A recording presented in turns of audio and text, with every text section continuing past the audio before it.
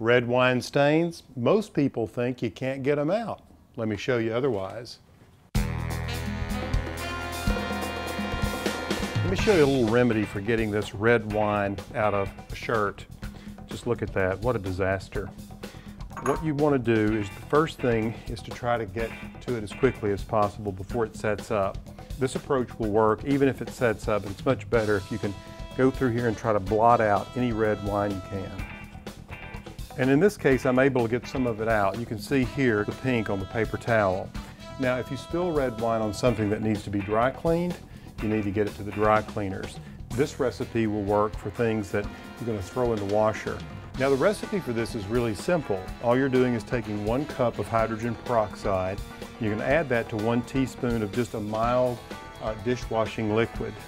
So here's a teaspoon of the dishwashing liquid here in a bowl. I'm going to add 1 cup of the hydrogen peroxide.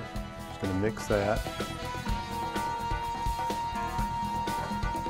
And then just take a little sponge, completely soak the sponge, about half.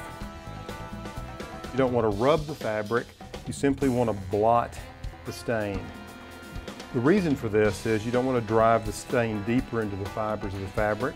You also don't want to mess up the sort of finish on the fabric. Just taking a gentle approach like this is all you need.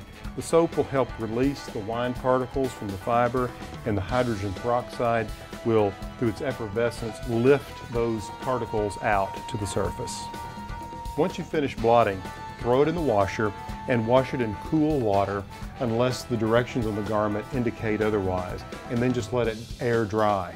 Then the garment will be as good as new. I've tried this multiple times and it always works. Give it a try. Now this is going in the washer.